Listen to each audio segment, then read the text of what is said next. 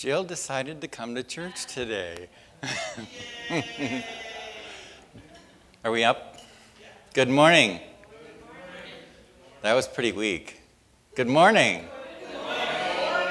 This is the day that the Lord has made. Let us rejoice and be glad in it. Amen. Thank you for those of you who are here and participating online. If you're willing and able to stand, please do.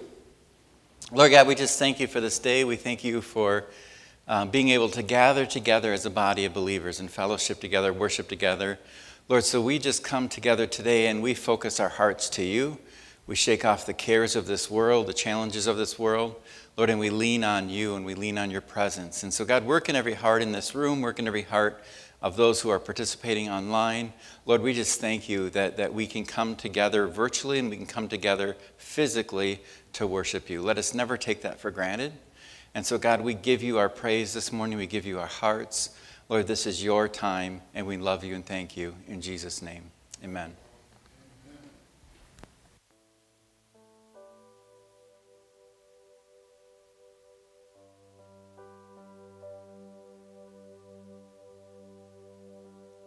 Hallelujah.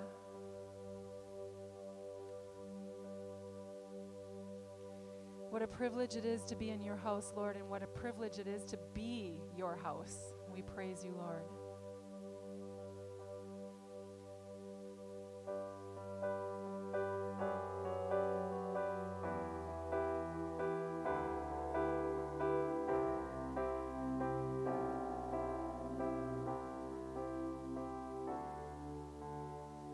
Lord God is our sun and shield. The Lord gives grace and glory. No good thing will he withhold from those who love him. The Lord God is our sun and shield. The Lord gives grace and glory. No good thing will he withhold from those who love him.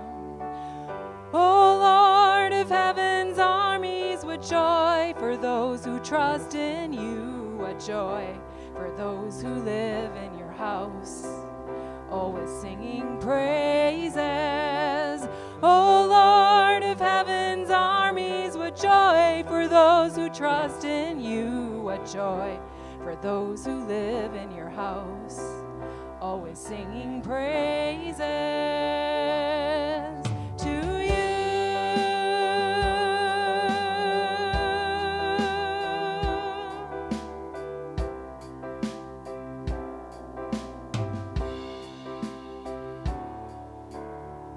One day in your courts is better than 1,000 elsewhere. How lovely is your dwelling place, O Lord of heaven's armies. One day in your courts is better than 1,000 elsewhere. How lovely is your dwelling place, O Lord of heaven's armies. O Lord of heaven's armies, what joy for those who trust in you, what joy for those who live in your house, always singing praises. O Lord of heaven's armies, what joy for those who trust in you, what joy for those who live in your house, always singing praises.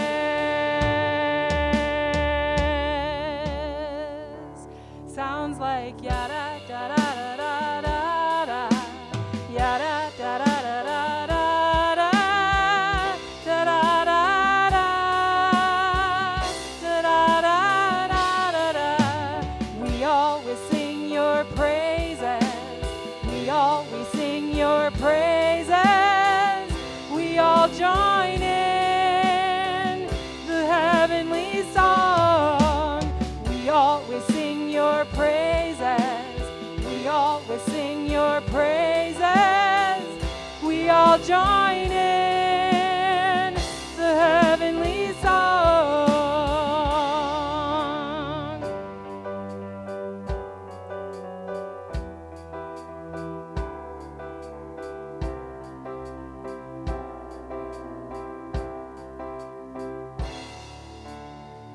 How lovely is your dwelling place, O Lord of heaven's armies.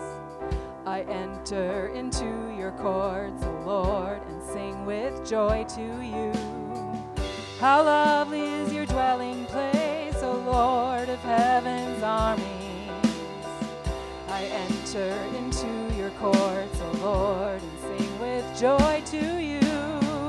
O Lord of heaven's armies, what joy for those who trust in you. What joy for those who live in your house, always singing praises. O Lord of heaven's armies, what joy for those who trust in you. What joy for those who live in your house, always singing praises. Sounds like yada da da da da da da, yada da da da da da da, da da da da, da da da da da. We always sing your praises. We always sing your praises. We all join in the heavenly song. We always sing your praises. We always sing your praises. We all join in the heavenly song. We all join in the heavenly song. We all join in the heavenly song. We all join in the heavenly song.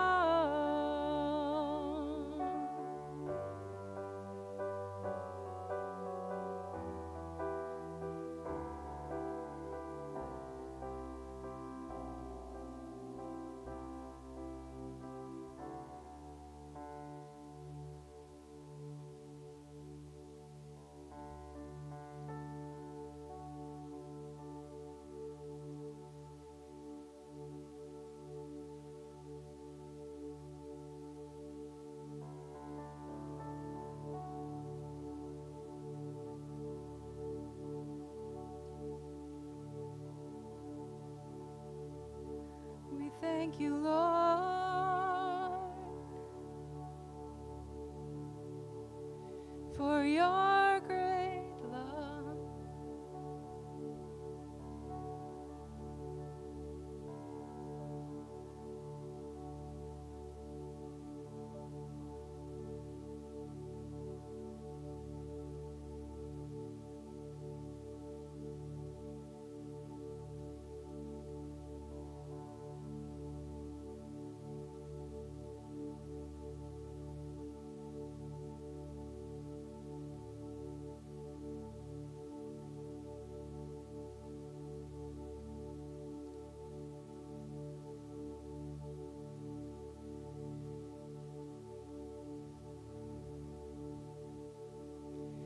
Listen to God speaking his love to your heart.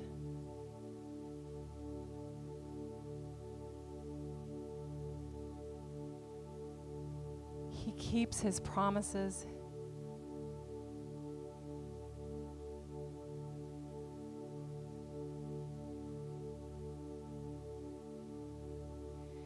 Psalm 91, verses 14 through 16 say, it's God speaking this. So listen to him say this about those who love him. It says, God says, because he holds fast to me in love, I will deliver him. God says he will deliver you. I will protect him because he knows my name. You hear these promises? When he calls to me, I will answer him, God says. God says, I will be with him in trouble. I will rescue him and honor him. With long life, I will satisfy him and show him my salvation.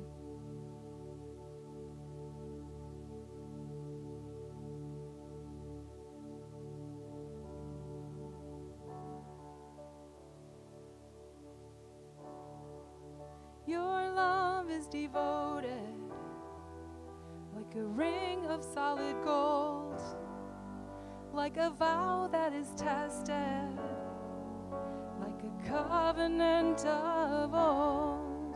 Your love is enduring through the winter rain and beyond the horizon, with mercy for today. Faithful you have been, and faithful you will be. You pledge yourself to me, and it's why I sing. Your praise will ever be on my lips, ever be on my lips. Your praise will ever be on my lips, ever be on my lips. Your praise will ever be on my lips, ever be on my lips. Your praise will ever be on my lips, ever be on my lips.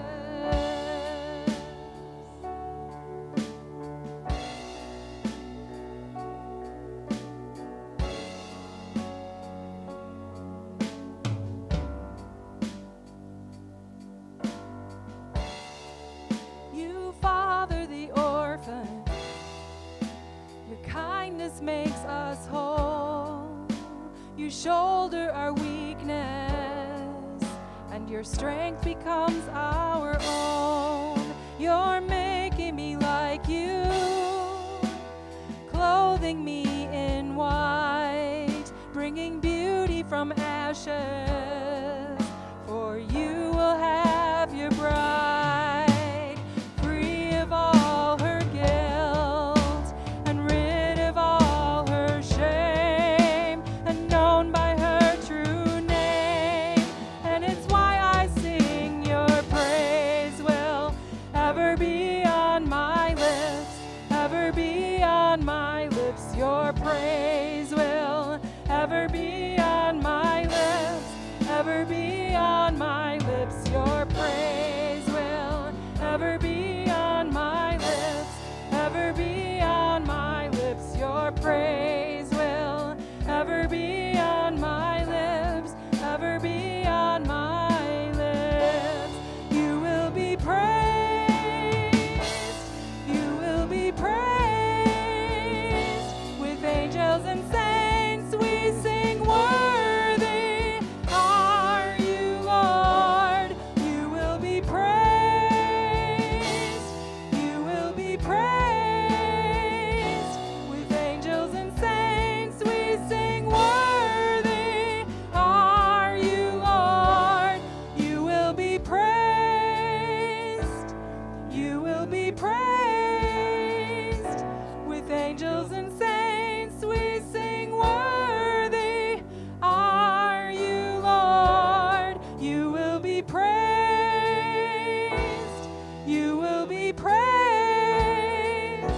With angels and saints we sing, worthy are you, Lord. And it's why I sing. Your praise will ever be on my lips, ever be on my lips. Your praise will ever be on my lips, ever be on my lips. Your praise will ever be on my lips, ever be on my lips. Your praise will ever be on my lips, ever be on my lips.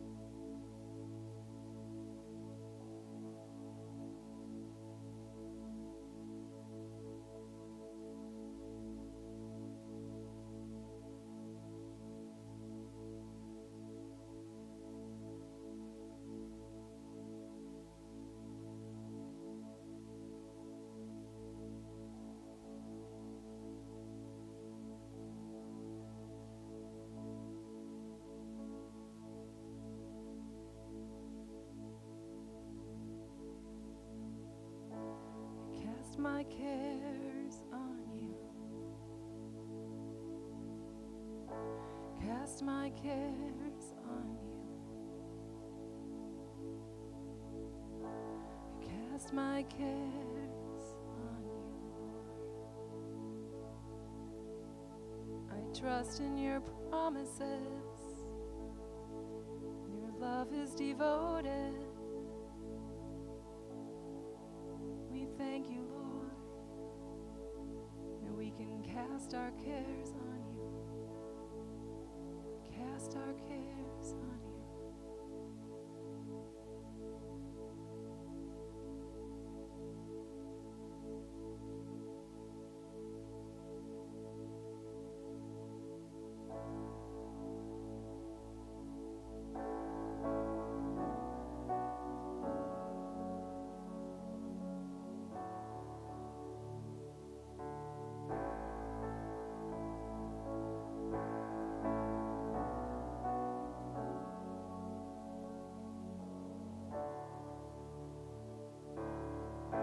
Fear feels bigger than my faith.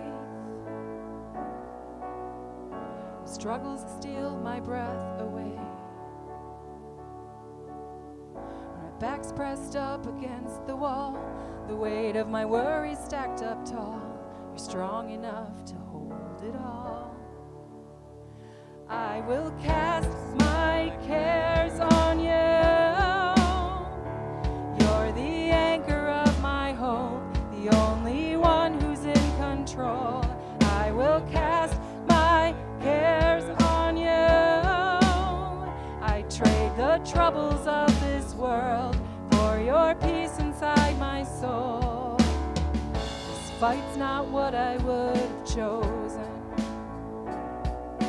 but you see the future no one knows yet. You're still good when I can't see the working of your hands. You're holding it all. I will cast my cares on you. You're the anchor of my hope, the only one who's in control. I will cast my cares on you. I trade the troubles of this world for your peace inside my soul. I will cast my cares on you. You're the anchor of my hope, the only one who's in control. I will cast my cares on you. I trade the troubles of this world for your peace inside my soul. I'm finding there's freedom when I lay it all on your shoulders. Cast my cares, I cast my cares, I cast my cares on you.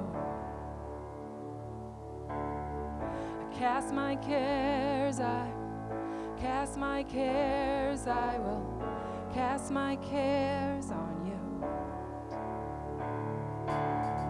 Cast my cares, I cast my cares, I cast my cares on you. I will cast my cares on you. You're the anchor of my hope, the only one who's in control. I will cast my cares on you. I trade the troubles of this world for your peace inside my soul. I will cast my cares on you. You're the anchor of my hope, the only one who's in control. I will cast my cares on you. I trade the troubles of this world for your peace inside my soul. I'm finding there's freedom when I lay it all on your shoulders. Let's sing that again. I'm finding there's freedom when I lay it all on your shoulders. I cast my cares my cares, I will cast my cares on you. Cast my cares, I cast my cares, I will cast my cares on you. Cast my cares, I will cast my cares, I will cast my cares on you. I will cast my cares on you. You're the anchor of my hope, the only one who's in control. I will cast my cares on you. I trade the troubles of this world for your peace inside my soul. Cast my cares, I cast my cares, I cast my cares on you.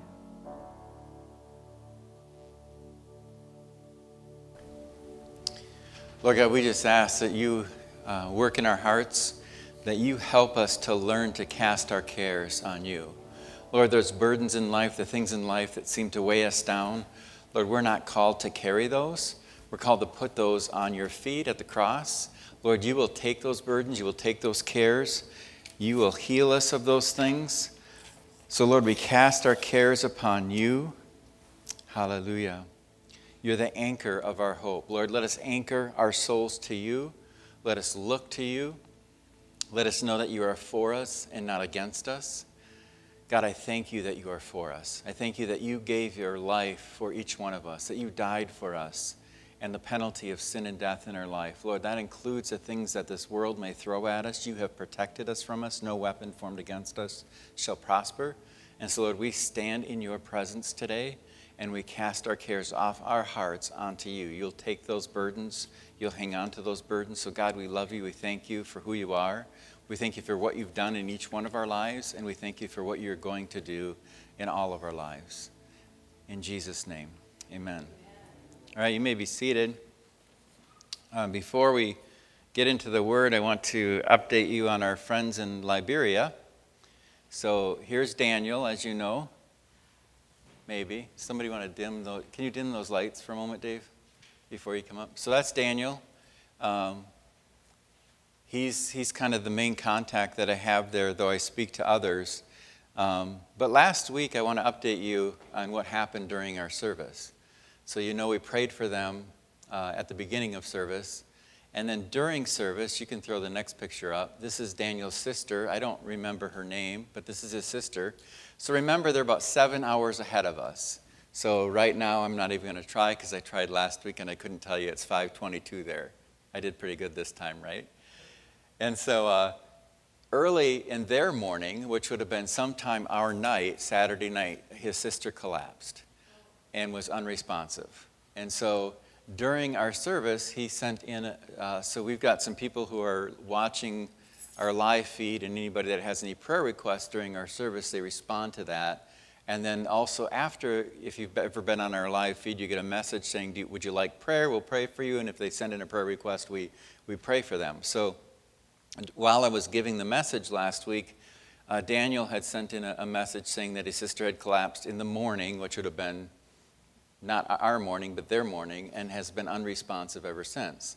So one of our prayer partners had prayed for them online and then had texted me. So right after service, I went into the back and I sent a prayer, and then I did a voice prayer also to him. And he said 30 seconds after we prayed, she woke up and asked for food. 30 seconds.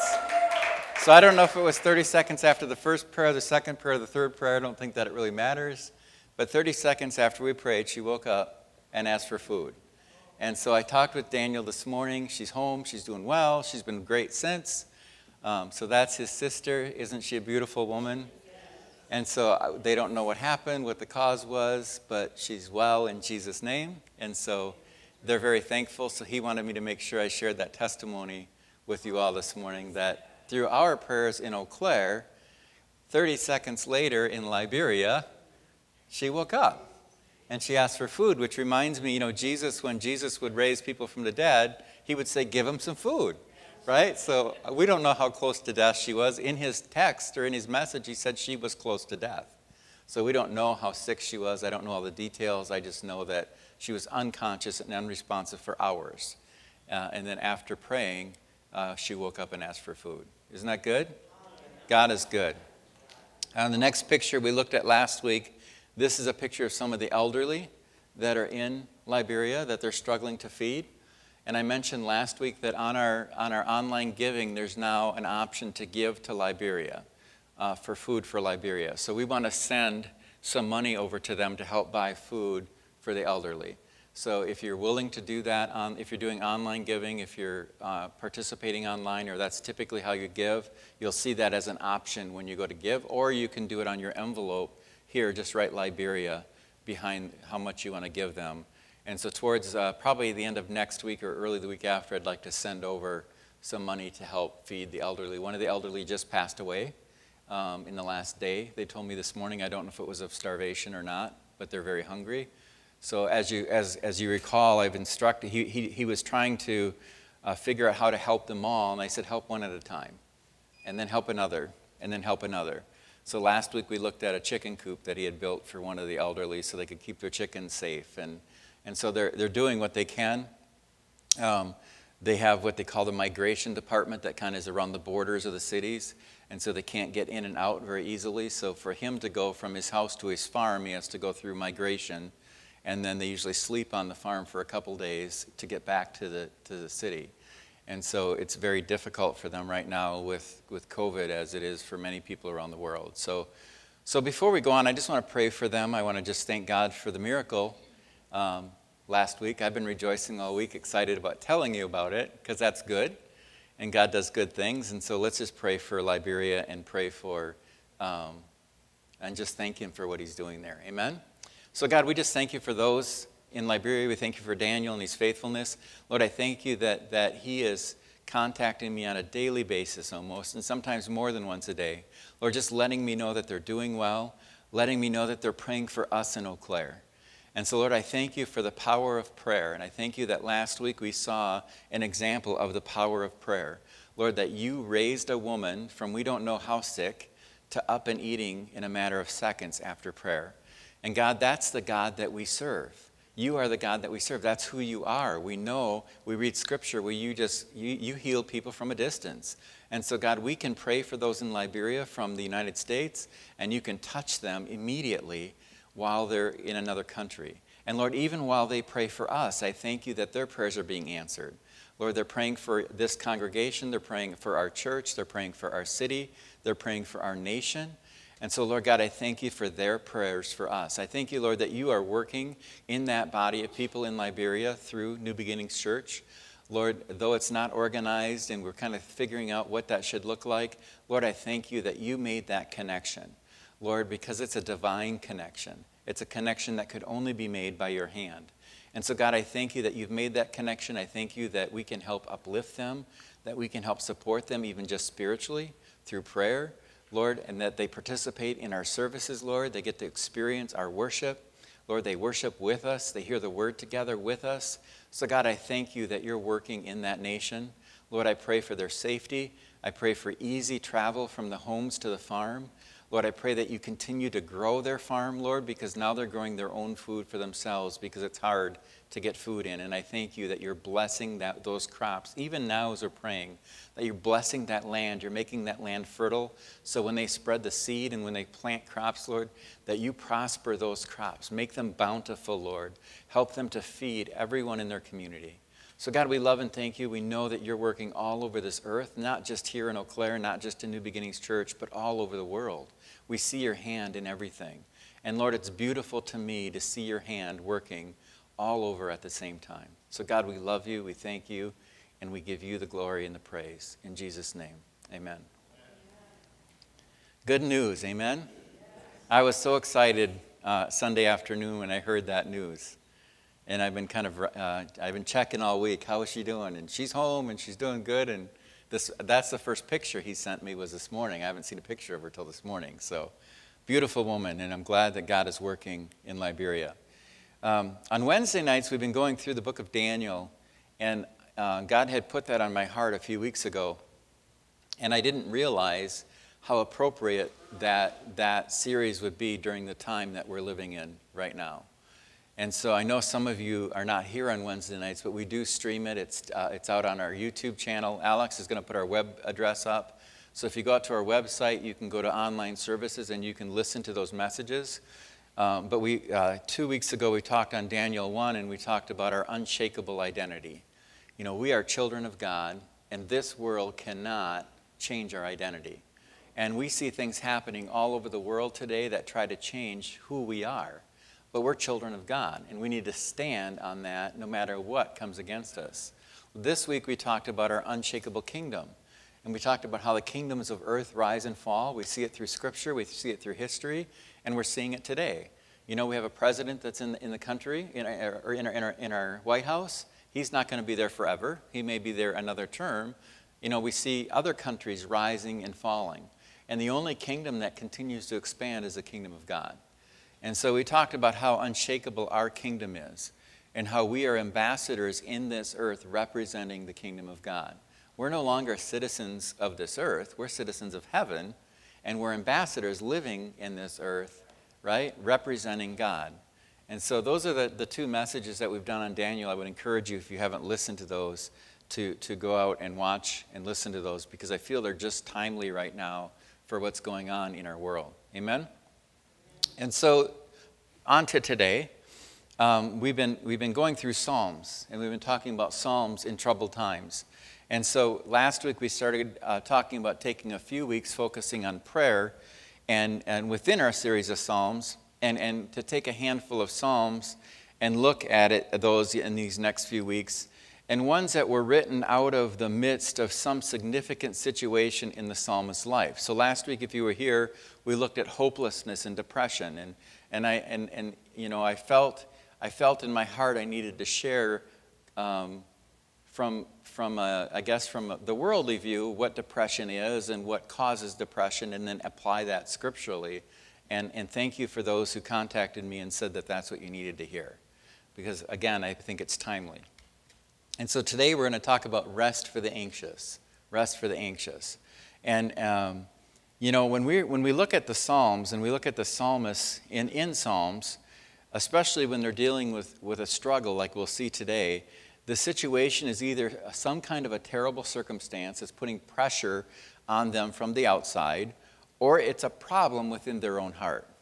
So think about your life and think about when you're dealing with a struggle. A lot of times that struggle is caused by pressure from the outside, right? So Ted keeps persecuting me. That would be pressure from the outside, right? Or there's a problem or struggle going on in my own heart. So it's pressure from the inside.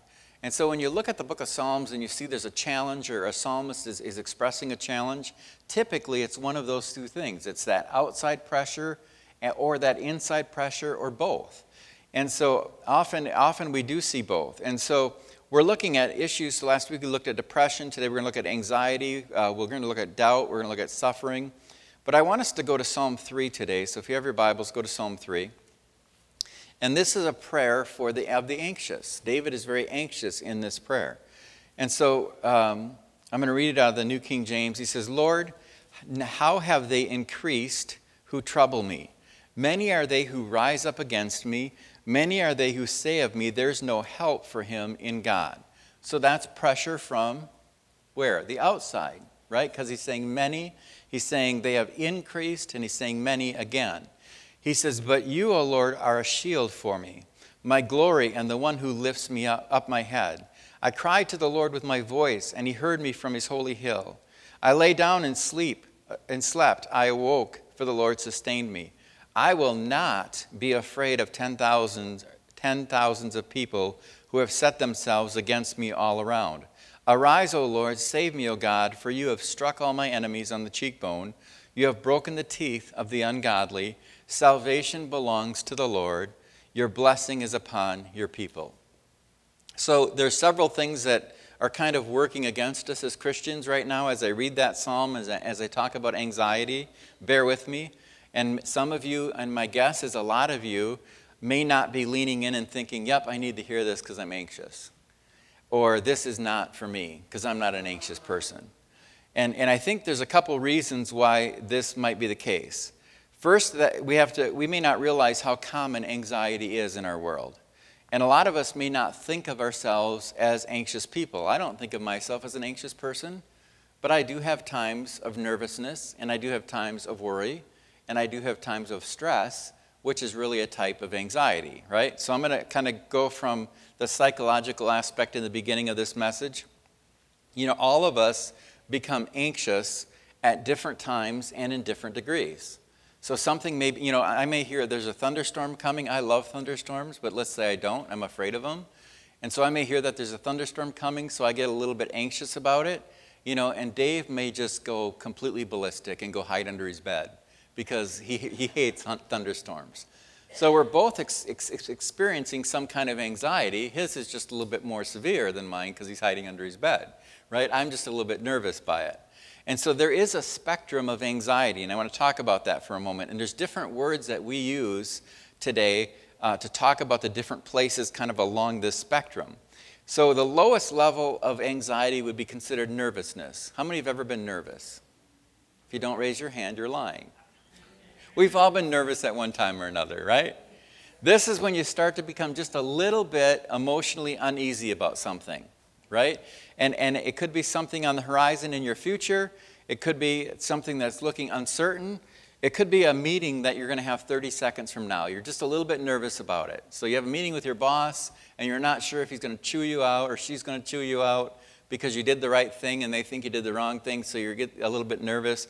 Or it could be something that's 10 years out. And you think about it, and it just kind of gives you this nervousness. Maybe it's your kids getting married and leaving home, and you feel a little bit nervous about that. So in this sense of if this sense of nervousness increases, then we call it worry. So we start with nervousness, but then it excels to worry. And what happens when we start to worry is when we worry about something, it keeps entering our mind, and it keeps entering our heart. So nervousness is kind of just that uneasy, oh, I got a meeting tomorrow, I'm just a little bit uneasy about it, but I can dismiss it.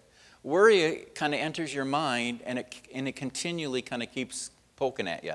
Not bad, but it's like, okay, I'm worried. You know, I'm worried. And we start to think sometimes and imagine the possible outcomes. And then if worry kind of gets kicked up another notch, then we start using the word anxious, right? I'm anxious.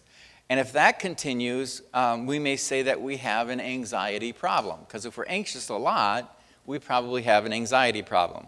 And this is where we're coming to, when we're coming to terms with it in our life a bit more. And if we see that pattern, or if it's too intense and we ignore it, then the next phase is fear. It's just outright fear. You're not anxious anymore. You're crawling under your bed, right?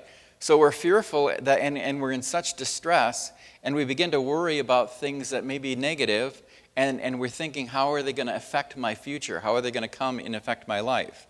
And when we become fearful, when that negative thing or that terrible thing most certainly looks like it's headed our way, we get that panic, right? And so, you know, people who are afraid of spiders? I had a friend who's afraid of spiders, and one day we're driving down the road fast, like 50 miles an hour, and I made a joke that there was a spider on the floorboard on his side of the car. He opened the car door and was going to jump out. I was going 50 miles an hour. That's how afraid, I didn't realize that's how afraid of spiders he was. I knew he was a chicken, but I didn't realize, I didn't realize that he was that fearful. And I felt bad because I thought I almost killed him, you know, joking that there was a spider in the car. That's fear when you react in such an unreasonable, unconscionable, whatever the word I'm trying to think of, way that just doesn't make sense. So even he didn't see the spider, just having the logic that there might be a spider by his foot just scared him so bad he was ready to jump out of a car that was moving at 50 miles an hour. That's fear, right? That's kind of that worst level of anxiety. And so at that furthest end of the spectrum, we're so anxious and fearful, sometimes we're paralyzed. You've seen people who are so afraid that they can't even move. They can't get up. They can't get out of whatever it is. And we're so struck with uncertainty that we don't know what to do. Then we don't eat, right? And then we don't sleep because we're so worried about what's going to happen, so we stay awake. And when we're anxious, by now our mind is racing for hours. And so anxiety, keep in mind, is a spectrum all the way from nervousness to fear, right? Nervousness, worry, fear, anxiousness, fear. And some of us, or probably all of us, wind up somewhere on that spectrum in our lives, because we all get nervous about stuff, or some of you may be afraid of spiders, some of you may not be, right? Some of you may be afraid of lightning. And so it just depends. But we often wind up on that spectrum somewhere.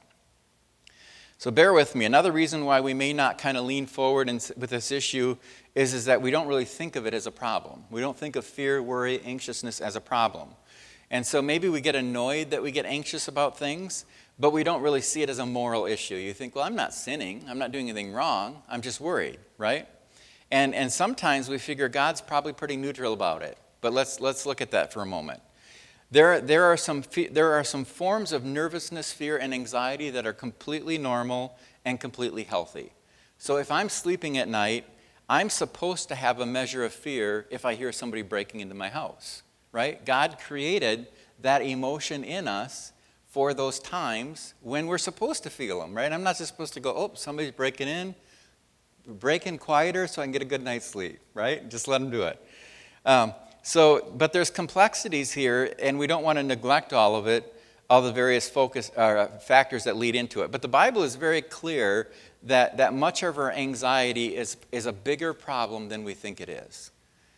I want you to walk away with that today. Much of your anxiety is a bigger problem than you think it is. It's often not a neutral issue in God's eyes. We may think, well, I'm only worrying, or I'm only a little bit nervous, or I'm only anxious. That's not neutral in God's eyes. So we all know Matthew 6. Let's look at Matthew 6, 25 through 34. He says, therefore I say to you, this is Jesus talking, do not worry. So worry is on the spectrum of anxiety, right? About your life, what you will eat or what you will drink, nor about your body, what you will put on. Is not life more than food, and the body more than clothing? Look at the birds of the air, for they neither sow nor reap nor gather into barns, yet your heavenly Father feeds them. Are you not of more value than they?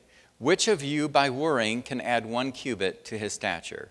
So why do you worry about clothing? Consider the lilies of the valley, how they grow. They neither toil nor spin. And yet I say to you that even Solomon in all his glory was not arrayed like one of these. Now if God so clothes the grass of the field, which is today and tomorrow is thrown into the oven, will he not much more clothe you, O you of little faith? We're going to talk about that in a moment. Therefore, do not worry, saying, what shall we eat? What shall we drink? What shall we wear? For after all these things the Gentiles seek. For your heavenly Father knows that you need all these things. But seek ye first the kingdom of God and his righteousness, and all these things will be added unto you. Therefore, here's the important line, do not worry about tomorrow, for tomorrow will worry about its own things. Sufficient for the day is its own trouble. Then if we look at Philippians 4, 6, and 7, Paul is commanding us not to be anxious. He says, be anxious for nothing, right?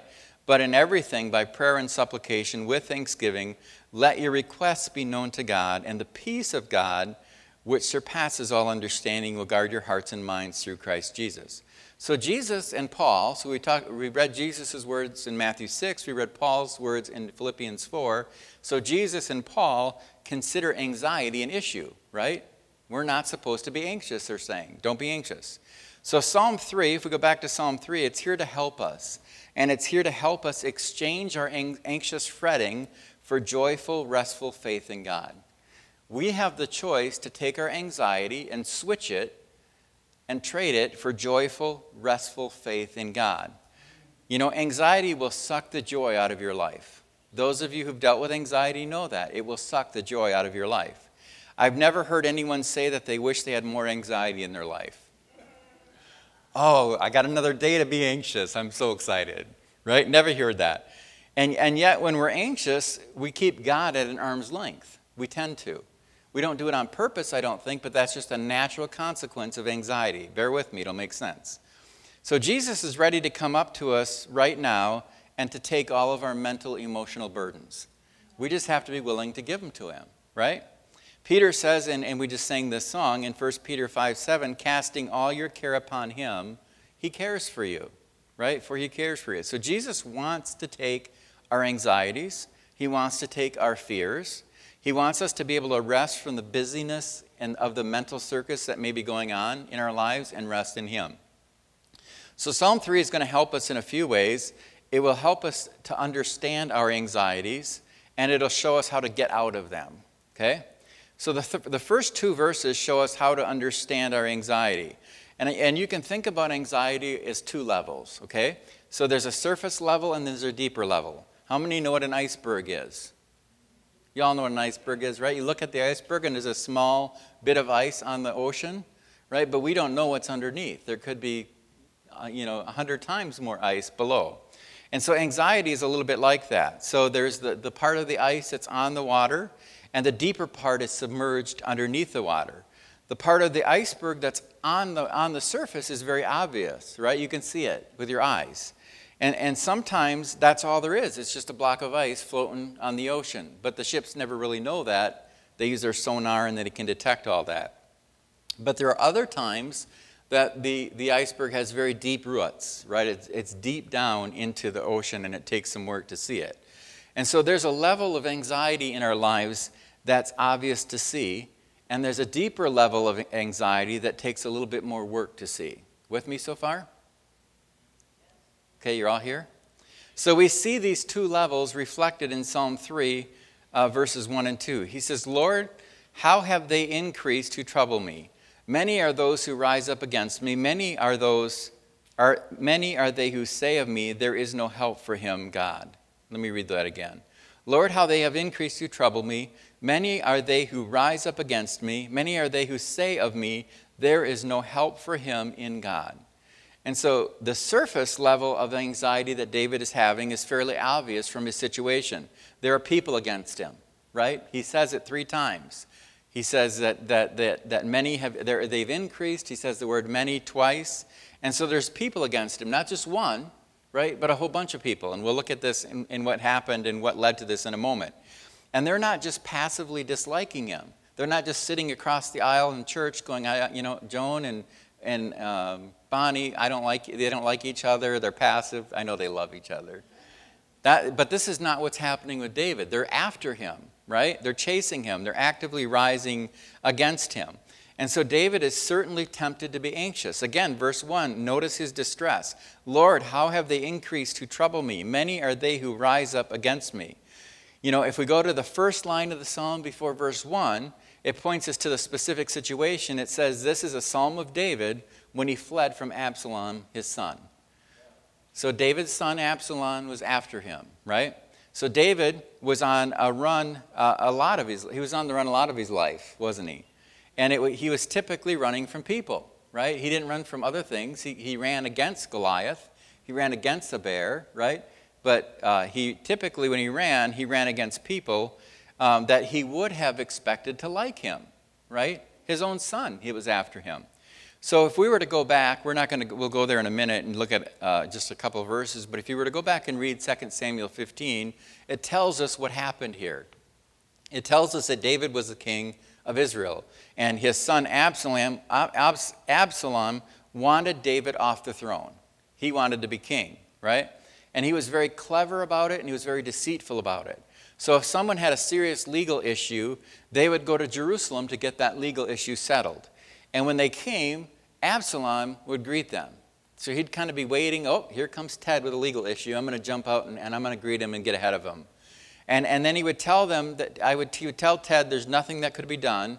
And the legal issue that you have and the problem you have is all David's fault. So you see the underhandedness and the slyness that Absalom is. He's interrupting. Then he's telling Ted that there's nothing we can do, but it's David's fault, right? And then he would say, if I were the king, Ted, things would be so different. You wouldn't have this problem. If I were the king, you'd be all okay. And so over time, after doing that repeatedly, that changed the public's opinion of David. So think about, we're getting on presidential debate season, right? Think about a presidential debate. The town hall version where all the people come together and they come up and they ask the candidates questions. So they usually ask the current president a question and the other candidate a question. So imagine a debate and the president's not there, whoever the president may be at the time this debate's going on. But the candidate who's running against the president is there. And every time a question is asked, the candidate says, James, your situation is just horrible. I'm sorry you have to go through that. It's the president's fault. and I can fix it. And then the next person comes up.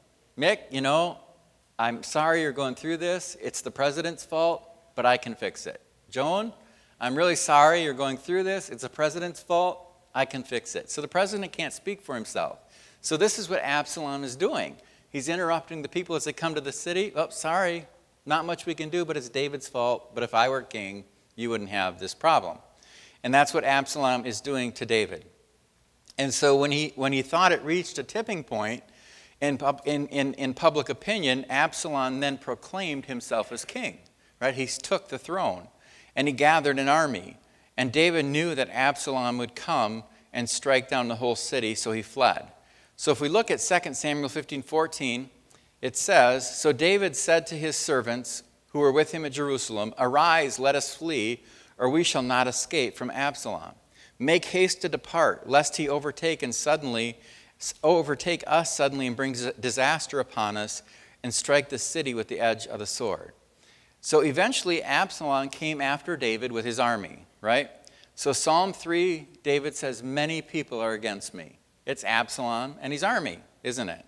And so we're not surprised at this point if David is tempted a little bit to be anxious. I'd be anxious, right? I'd be anxious if you all went and got another pastor and you came to kill me. I'd stress out a little bit. I don't think we have that happening today. But so David lost his role as king, right? His son took it from him. And his own son hates him, right? You have to hate your father to do something like that. And his close friends are now against him. They're probably part of this army that's chasing him down. And he's wondering if he's going to die. Are they going to kill me? And so his circumstances are threatening any hope for a safe future. And that's what anxiety is all about. It's that fearful uncertainty about our future. Usually when you're stressing, worrying, nervous, anxious, it's not about what happened yesterday. It's about what could happen today, tomorrow, a week from now, right? And it rises when we look to the future and we can't be certain that everything's going to turn out okay. And that's kind of the way we are in our world right now. Is everything going to be okay? Am I going to catch COVID? Is our police in this country going to be disbanded? Are we going to, is our nation going to fall apart? And we start to worry and fret over some of those things. And this is why we begin to be nervous. This is why we begin to worry. This is why we become anxious. And this is why some people become fearful. So, another example is you look at your bank account and you look at your bills and you're like, uh-oh, there's not enough money to pay the bills. You're going to worry and become anxious, right? Or maybe you're waiting for test results, medical test results, to find out what's going on with your health. So while you're waiting for those results, everything runs through your mind. You think, oh, it must be cancer, right? And here you just got a bellyache from pizza or whatever, I don't know. Or it rises when someone says they want to get together and talk with you and you're not quite sure what it's about. Ted, we need to have a meeting. Let's get together and talk. Let's do it right away. And if I approached Ted like that, he'd probably get a little anxious. Oh, what did I do?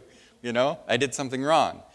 Or you're maybe afraid to publicly speak. That's a mild form of nervousness, right? So it rises when you're asked to public speak. But there's that, so that's the surface anxiety, like the tip of the iceberg, but there's a deeper level of anxiety. So in verse 1, the people are rising up against David and they're threatening his life. But in verse 2, the temptation strikes a little bit deeper. It says, "Many are they who say of me, there is no help from him in God." So it's one thing to have people running against him, right, and coming to get him, but it's another to start wondering, does God even want to help me, right? That's his deeper level. If we look at the English Standard Version of Psalm 3:2, it says, "Much are saying of my soul, there's no salvation," or you can use the word deliverance for him in God. So they're telling David, or they're telling each other, there's no salvation for David's soul. So what does that mean? And David may be referring to a specific situation. When David was fleeing from one town to another, a man named Shimei took it upon himself to follow David and curse him. And as David walked along the road, the guy walked along the hillside throwing rocks at him. And so, for example, he said to David in Samuel 16:7 and 8, And Shimei said this when he cursed, come out, you bloodthirsty man, you rogue. The Lord has brought upon you all the blood of the house of Saul, in whose place you have reigned. And the Lord has delivered the kingdom into the hand of Absalom your son. Now you are caught in your own evil. You are a bloodthirsty man. That's pretty harsh, isn't it? So Shimei was basically saying, David, you're worthless. David, God is punishing you for sin. And he's saying that God was not on David's side. God's not for him. God was against him. And he's saying there's no hope. And to say that there's no salvation for him in God is to say that his future is certainly over, right? So there's nothing that David can do about it, and there appears to be nothing that God can do about it in David's eyes at this point in the psalm. And so David has no control over that situation, and by what people are saying, God doesn't really care about it, right? So this shows us the second deeper level of anxiety. So David already had trouble all around him, but this is a different kind of trouble. Now thinking, is God against me? Is God out to get me? Is there no salvation for my soul? And that presses deeper inside of him.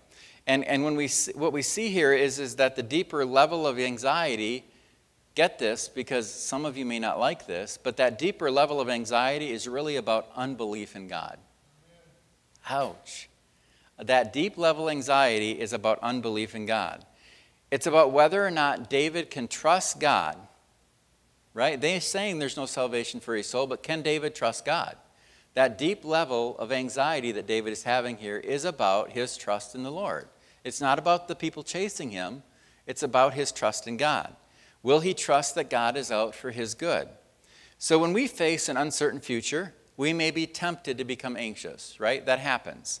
But that anxiety, if it becomes paralyzing, it will become paralyzing when we believe the statement, there is no salvation for you in God. If we believe that in the bottom of our heart, we're going to give up, right? So there may be stuff going around. COVID is going around. There may be riots going around our country. There may be civil unrest. There may be injustices happening. You may not be working right now because of COVID. You may be struggling financially because of COVID. That will bring some anxiety. But then if you start believing in your heart there's no hope that God can help you, that takes you to a deeper level, almost a paralyzing level of anxiety, doesn't it? We're not just worried anymore, we're petrified, or we're deeply anxious. So when we don't believe in God's care for us, our anxieties just dig deep. It's like that iceberg. It just digs deeper and deeper and deeper into our hearts. Or to put it another way, the root that lies underneath our deeper anxieties is unbelief. Let that sink in for a moment. It's unbelief in God's ability, or he's unwilling to help.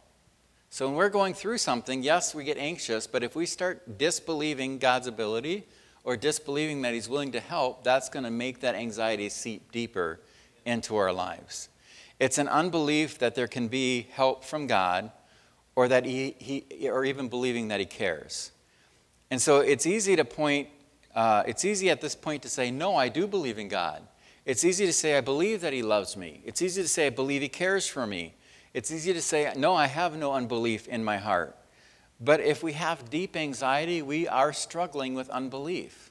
Get that this morning. Even if we believe something in our minds, that doesn't mean we believe it in our gut. Right? I can believe in my head because the word says God loves me, but is it in my heart? Is it in my gut? Is it in my soul? Right?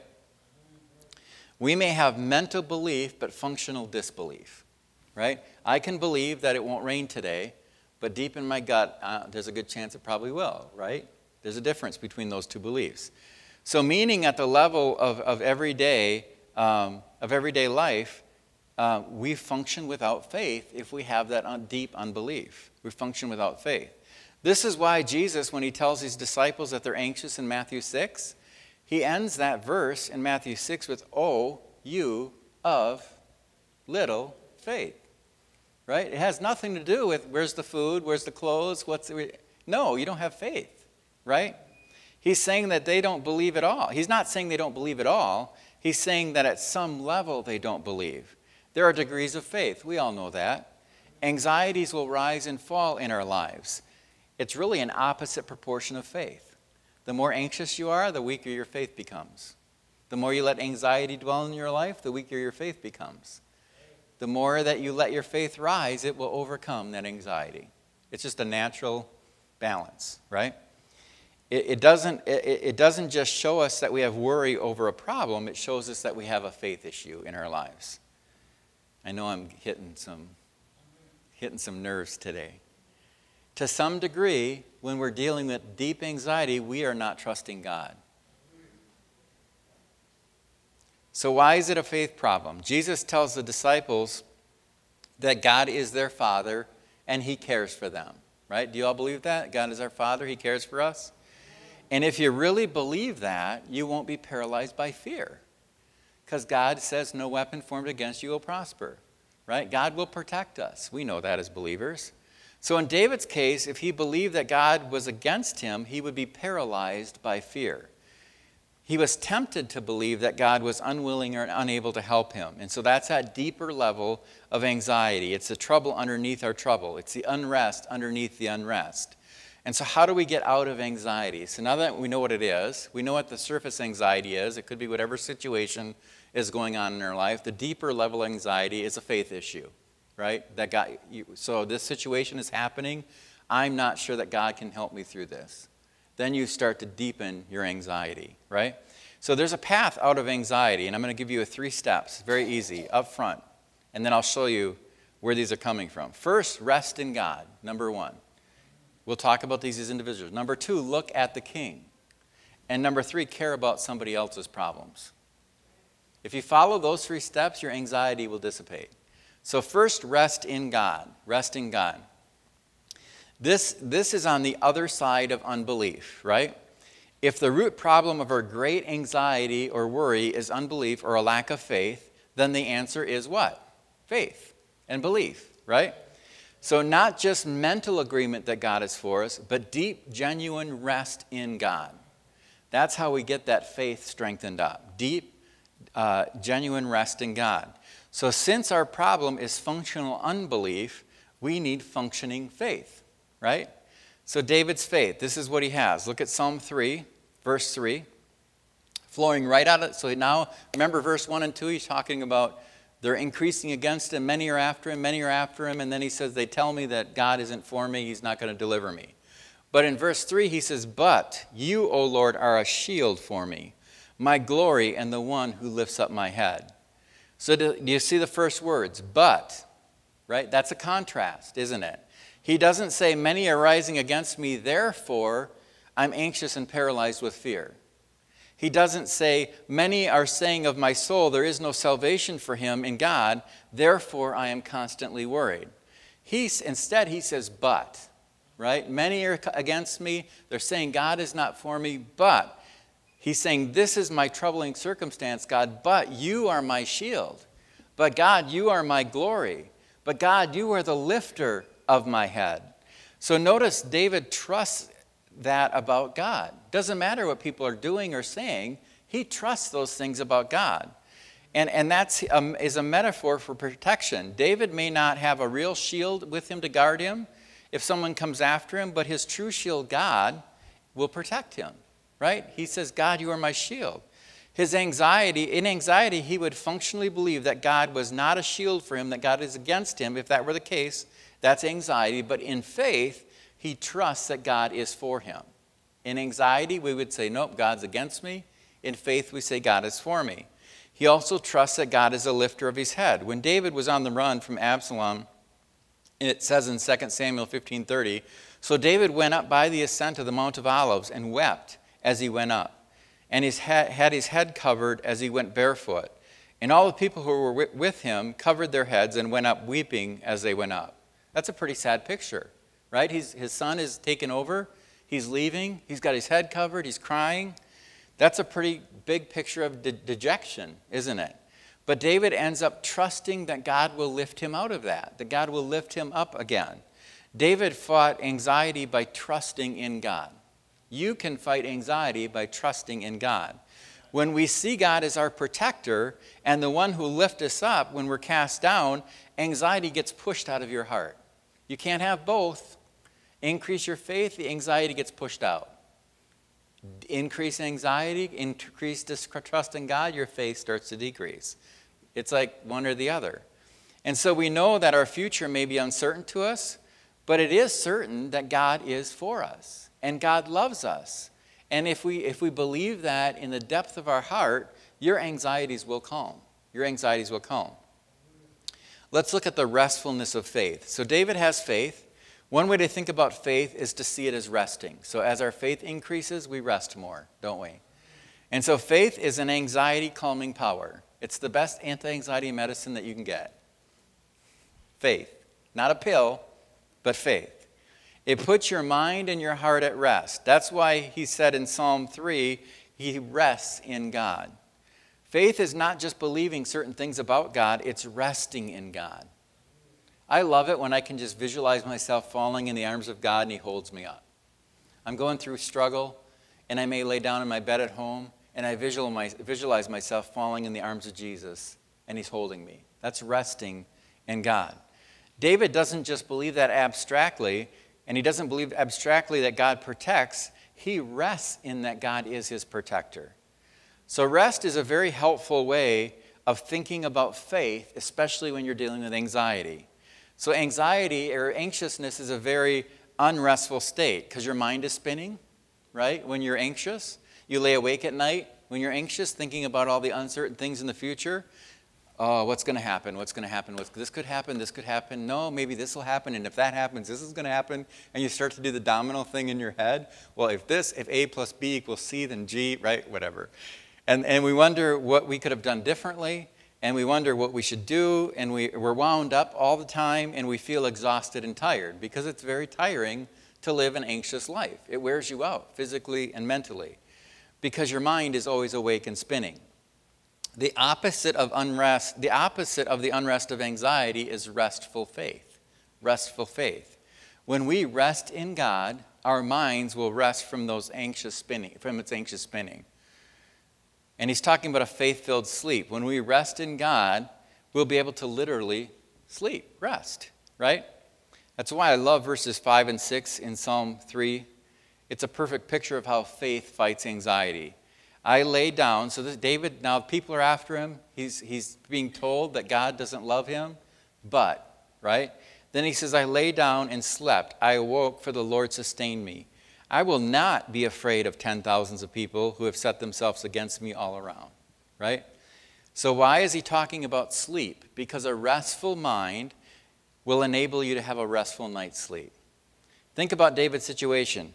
If he believed the lie that God was not his salvation, that there was no salvation for him in God, he probably would not have been able to sleep, right? His heart would have been in turmoil. He would have been up all night worried about who's going to attack him. He would have been frantically planning and replanning his next moves. He would have been paranoid and in anxiousness. But because he rested in God's care for him, his mind was able to stop its anxious reeling and he was able to go to bed, right? Even when he was being hunted down by an army. You know, I was thinking as I was preparing this message a few weeks ago, I don't even remember what the issue was, but I woke up, 1 or 2 o'clock in the morning, and my head was spinning. I was dealing with a situation with a person or something. I don't remember what it was. That's how minor it was. But I laid for 2 hours, couldn't sleep. I just kept spinning in my head. Oh, what if I do this? And what if this happens? And what if I do that? And what if that happens? So I was worried and anxious about this situation. I don't remember what the situation was. I remember the outcome of the night, but I don't remember what caused the anxiousness, which is God's grace. So I could have made a good case that it wasn't anxiety, that I was just worried about the situation. I had concern. You know, we sometimes use other words to hide. I'm not anxious, I'm just concerned, right? But I was under a bit of stress about something. And there's truth to that. There was anxiousness there. But it would also be true to say that I was anxious and I was also unbelieving and I didn't have faith. Otherwise, it wouldn't have been toiling me so much. And so I wasn't resting in bed because I was not resting in God. I wasn't resting in bed because I wasn't resting in God. So finally, it hit me, God, this is not my problem. This is your problem. I'm going to turn this over to you. I'm going to get a good night's sleep. And whatever the solution will be, it'll be, right? And I prayed and I trusted him and I went to sleep. And now it's not always that easy, trust me. In fact, I think I had to trust him a few times that night because I think it lasted for about 15 seconds. And I started to doze off and the thoughts started coming back again. I'm like, no, God, I trust you. I put this in your hands. And so sometimes that restful faith will last 15 seconds. But that's okay because you're on the right track, right? Our mind starts to reel. We trust God. And sometimes it's 15 seconds later we're wound up again. So we give it back to God. And maybe he'll give you 30 seconds. And the next time he'll give you a couple minutes. Or the next time he'll give you an hour. And so when that happens, we need to trust him again. And trust him again. And trust him again. And so let's be honest, sometimes we only live by faith in 15-second intervals, depending on what's going on in life. I can only think 15 seconds ahead because I don't know what's going to happen, right? But our hope is to slowly over time increase those frequency bursts of 15 seconds of faith and make them longer and longer and longer. So after I finally turned that over to God, I probably had the most restful night of sleep that I had in months. I don't remember what the situation was. I don't remember what the solution is. I remember that I was unrestful. I remember recognizing that I needed to give it to God and have faith and believe that God would take care of it. And I remember that it caused rest. That's enough for me, right? It's enough for me. That's what David did in verse 3. So our first step is to rest in God. Number 2, it points us to look at the King. So what does that mean? As a human who suffers just like we do, we can kind of identify with David, right? We can identify with that temptation to be anxious. And we can learn from his faith. And that's what we have done, is we've learned to rest in God, right, when we're anxious. But we're supposed to learn something here from David. And we're also supposed to look at him, and actually not just look at him, but look at the greater king. Because David was just an earthly king. There's a greater king coming. So David's example in this psalm points us forward to the true David, Jesus, right? We're to look to Jesus, the true king. So let me break this down for you. We know that this is true because Psalm 3 comes after what? Psalm 2. Did you know that? If you didn't know that, if you look in your Bible, you got Psalm 3 right before it is Psalm 2. Good. You're all good students today. And Psalm 2 tells us how we're supposed to read Psalm 3. Pay attention. Here's what I mean. When you start this series, when we started this series on Psalms a few weeks back, I mentioned that the whole book of Psalms is intentionally structured. Remember we talked about it being in parts, part 1, part 2. So the way the Psalms are laid out in the Bible are not haphazard. God ordained them to be laid out the way they are. And there's an intentional order, and sometimes by seeing how the book is structured, we're helped to understand individual Psalms better. And I believe this is certainly the case for Psalm 3. So what is Psalm 2 all about? We're not going to read the whole psalm, but I'll explain it to you. If you read Psalm 2, most students believe that Psalm 1 and Psalm 2, the first two psalms, are the introduction to the whole book of Psalms, right? And they set an agenda on how we should understand the rest of the Psalms. Psalm 2 is about the Davidic king, right? And it's interesting, though, it never mentions the word David in Psalm 2. That's because it's clearly pointing beyond David. It's pointing ahead in time. It's looking forward to the coming Davidic king, the true David, who will be the true king over the world and rule forever. And we know that's Jesus. So let's read the first few verses of Psalm 2. It begins with trouble. Why do the nations rage and the people plot a vain thing? The kings of the earth set themselves, and the rulers take counsel together against the Lord and against his anointed, saying, let us break their bonds in pieces and cast away their cords from us. So this psalm is about conflict, right? It's about the Davidic king surrounded by his enemies who are threatening to take his life. But we find that this king will be established as a true king and rule over them. So if you look at the book of Psalms and you read Psalms, beginning with the picture of a David-like king who is opposed but overcomes, the king is clearly the coming true king, Jesus Christ. So the king of Psalm 3 pictures the king of Psalm 2. We just read Psalm 2, we read Psalm 3. Psalm 3 is, and most of the next few dozen psalms give us the same picture with different details. It's a picture of King David who suffers before overcoming.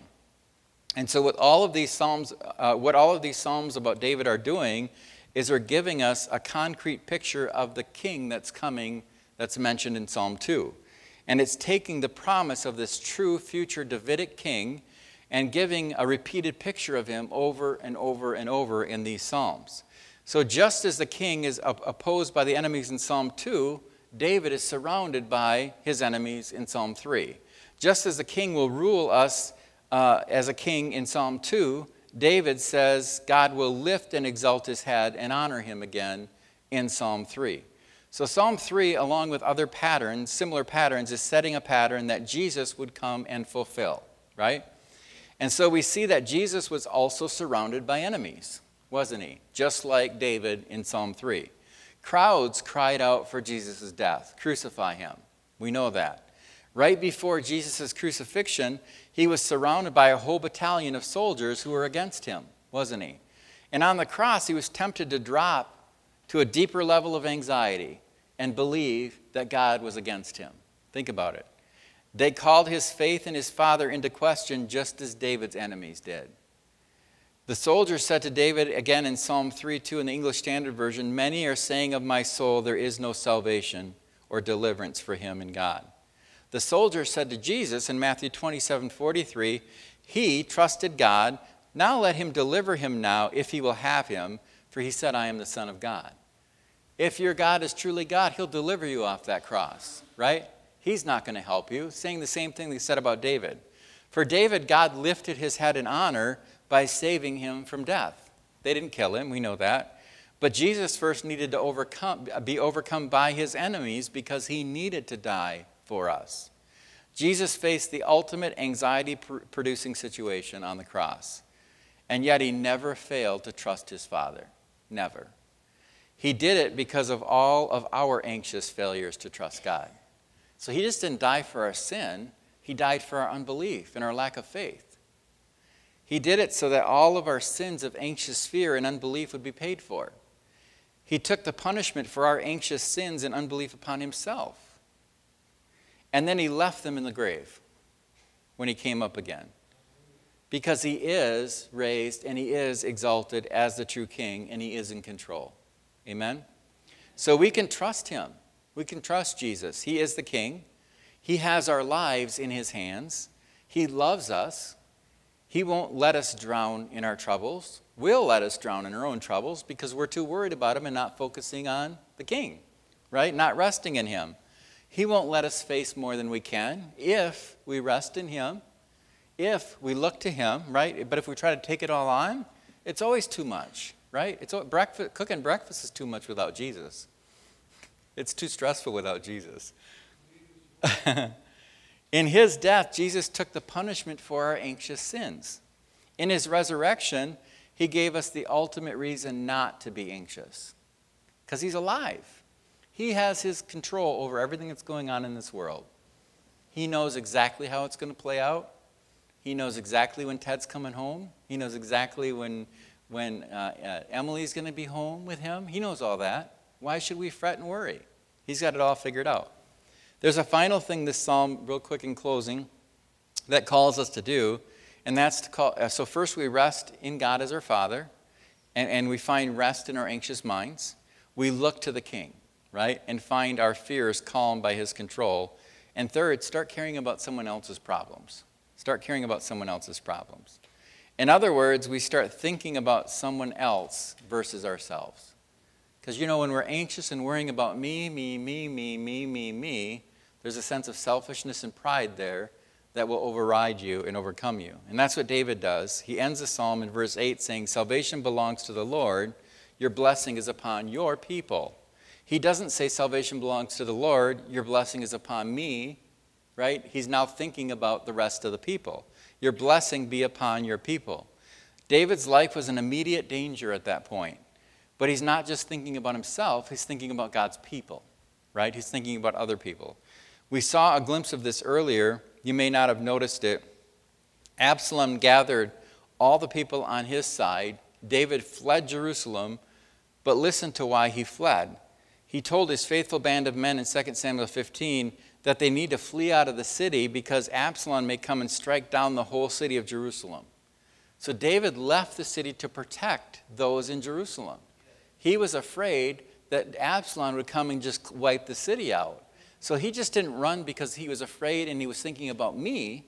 He ran because he was thinking about God's people in Jerusalem. Amen? Let's stand, if you would.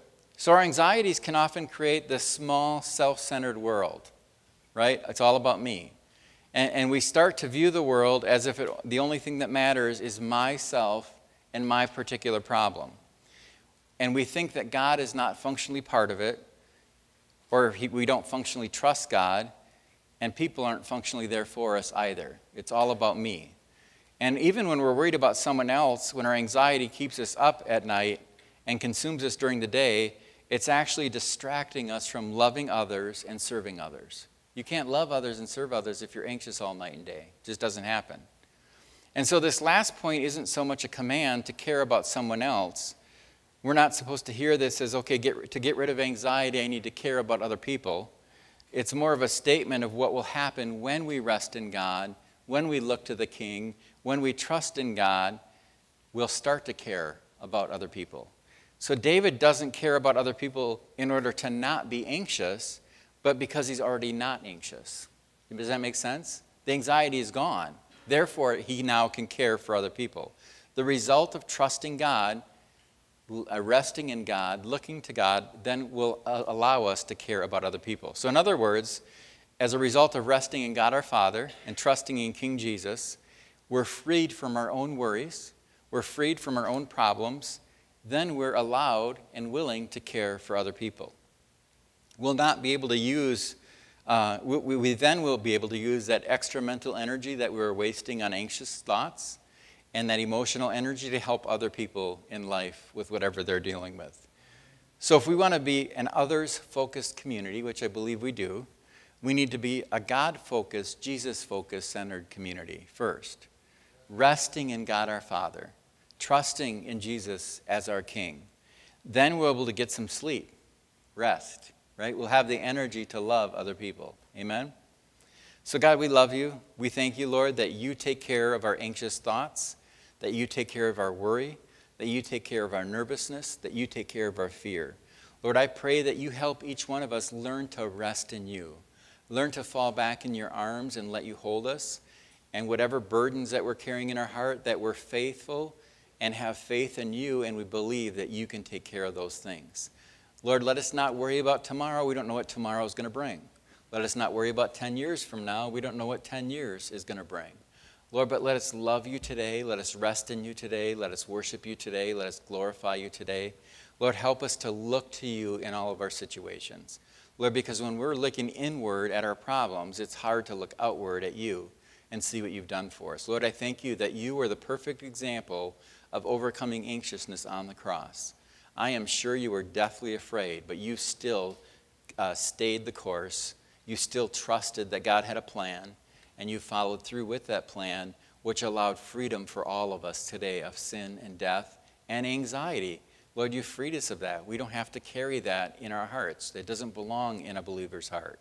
So God, we have faith in you today. We believe that you will take care of our anxieties. We rest in you. We thank you for that rest. God, and then we know the result of that will be allowing us to serve and care for other people because we're not so focused on me. And so, Lord, help us to, as we go through life, as we leave today, help us to think about when we're struggling with fear, when we're struggling with worry, when we're struggling with anxiety, are we using that word me?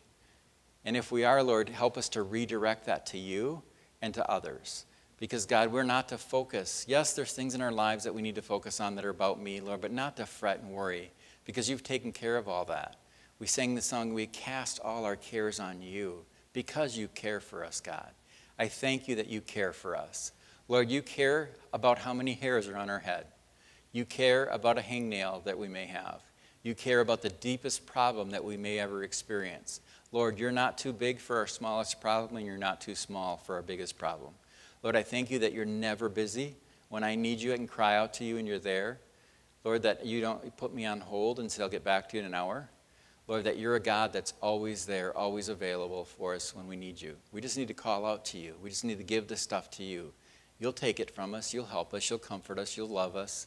So God, I thank you for who you are, what you've done, and what you're doing. In Jesus' name, amen.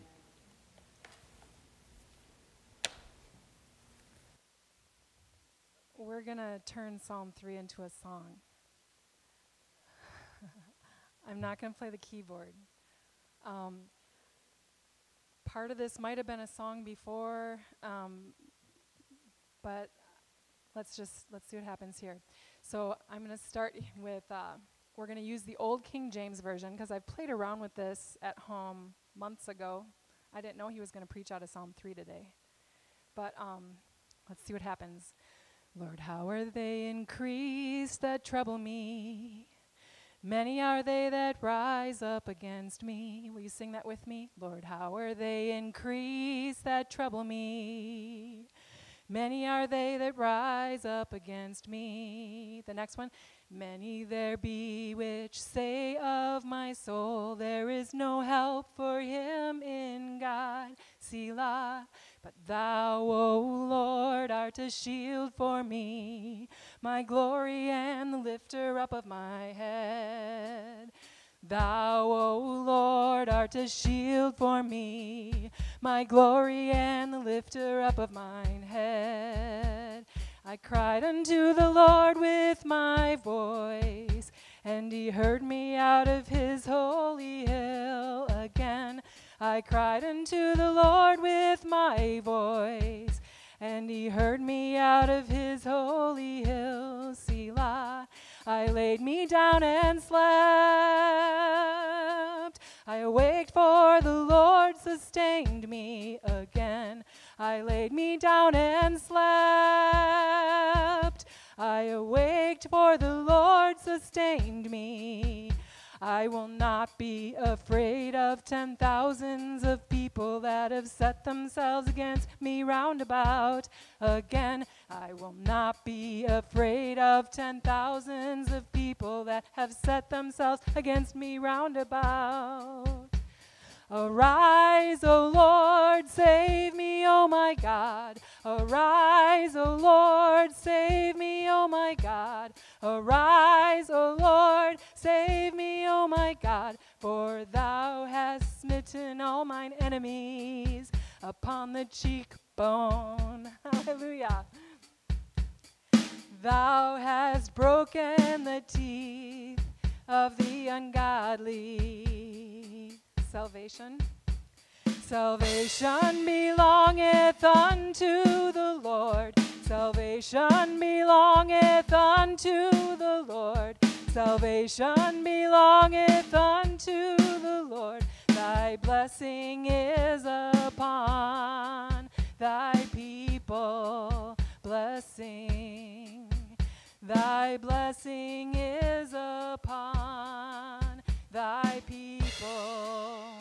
Selah. Thou, O Lord, art a shield for me, my glory and the lifter up of mine head. Thou, O Lord, art a shield for me, my glory and the lifter up of mine head. Verse 6. I'll not be afraid of 10,000s of people that have set themselves against me round about. I will not be afraid of 10,000s of people that have set themselves against me round about. For thou, O Lord, art a shield for me, my glory and the lifter up of mine head. Thou, O Lord, art a shield for me, my glory and the lifter up of mine head. Hallelujah. Praise the Lord. We thank you, Lord. We praise you, Lord. We thank you for your word. We thank you for your psalms. We thank you for today's message. We thank you for how it applies to today. We thank you, Lord. You are good and your mercy endures forever. Your promises are forever. You see forever and your plans are perfect. And we love you, Lord. In Jesus' name, amen. Hallelujah. Thank you, Lord. You may go if you'd like to. I'm going to sing Cast My Cares here next, so if you'd like to sing that with us, feel free to stay.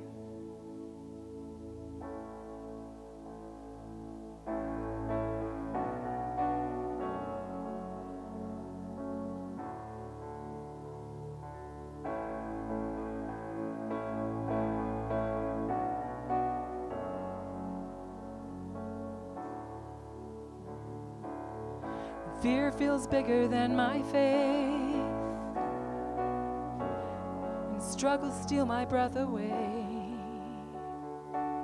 My back's pressed up against the wall, the weight of my worries stacked up tall.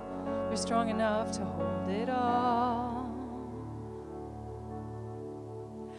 I will cast my cares on you. You're the anchor of my hope, the only one who's in control. I will cast my cares on you. I trade the troubles of this world for your peace inside my soul. This fight's not what I would have chosen. Do you see the future no one knows yet? You're still good when I can't see the working of your hands. You're holding it all. I will cast my cares on you. You're the anchor of my hope, the only one who's in control. I will cast my cares on you.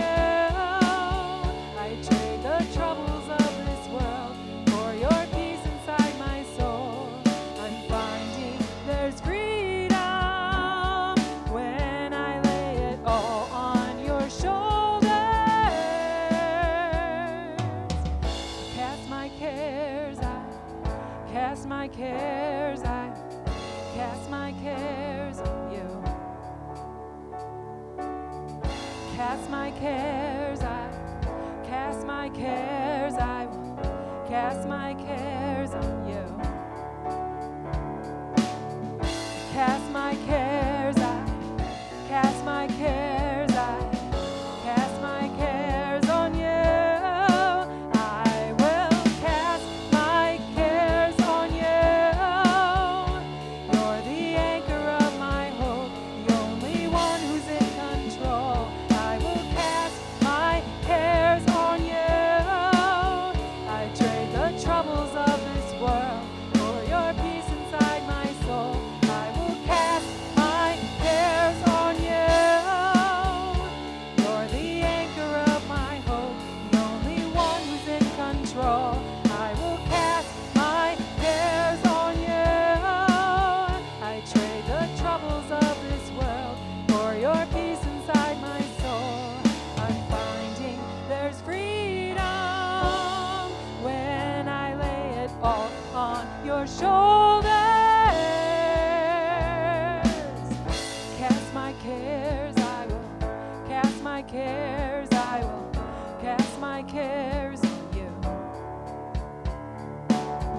Cast my cares, I cast my cares, I will cast my cares on you. Cast my cares, I cast my cares, I cast my cares on you. I will cast my cares on you.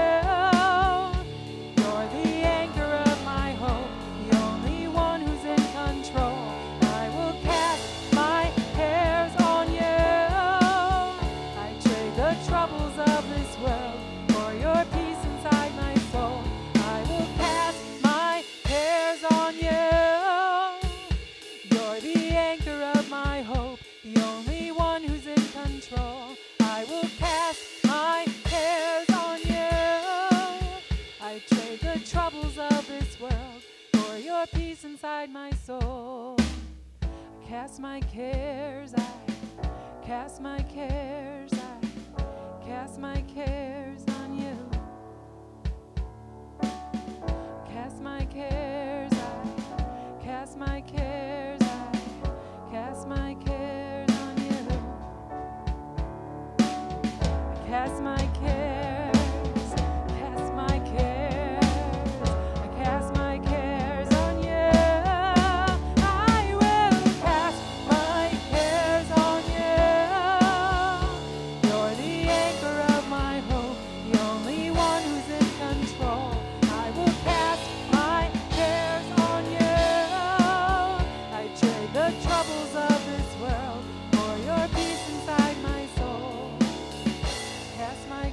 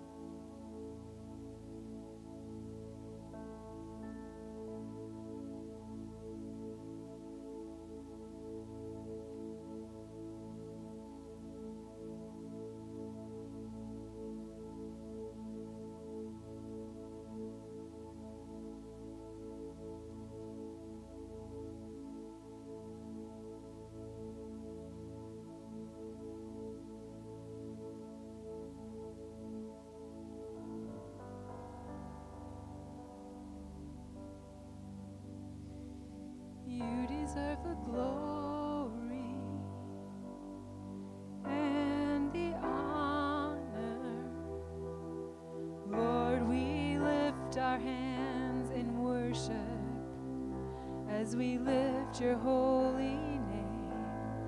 You deserve the glory and the honor. Lord, we lift our hands in worship as we lift your holy name. For you are great, you do miracles so great. There is no one else like you. There is no one else like you. You are great, you do miracles so great. There is no one else like you. There is no one else like you.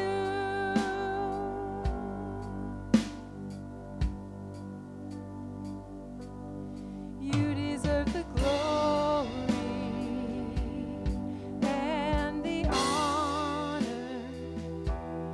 Lord, we lift our hands in worship as we lift your holy name. You deserve the glory and the honor. Lord, we lift our hands in worship as we